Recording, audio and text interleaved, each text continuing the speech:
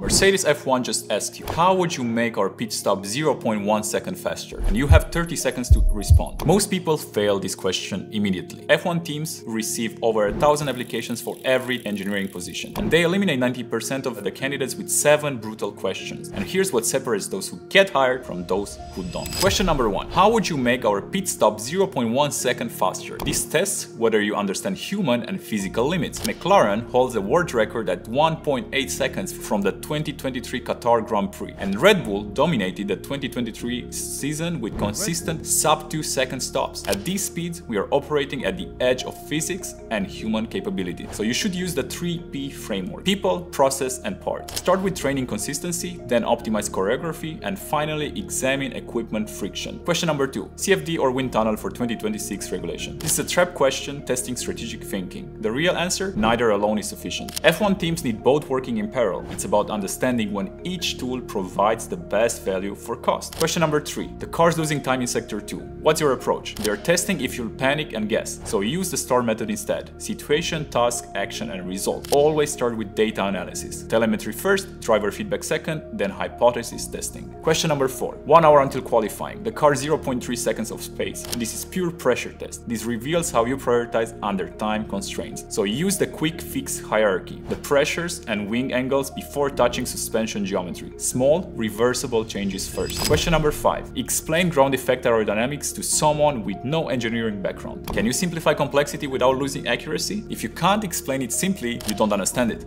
First principle thinking wins here. Break it down to fundamental physics concepts anyone can grasp. Question number 6. The driver reports the car feels unstable, but the data looks normal. This is the human factor test. They want to see if you'll dismiss subjective feedback or investigate deeper. Great engineers validate driver input with creative data analysis, because sometimes the sensors can measure what the driver feels. And question number 7. Why should we hire you over 1,000 other qualified candidates? This is the confidence and self-awareness check. Use the evidence framework, specific examples, quantified results, and unique perspective. Generic answers like "I'm passionate about F1" will eliminate you instantly. What do F1 team principals actually look for? Well, they observe how you think under pressure, not just what you know. The winning approach is first principle thinking. Always break every problem down to fundamental physics and engineering truths. One engineer reportedly focused on F equal ma during their Ferrari interview and received an offer, because that's exactly how elite engineers think. They strip away complexity to reveal core principles. Your success in F1 interviews isn't about knowing everything. It's about thinking correctly when you don't have all the answers.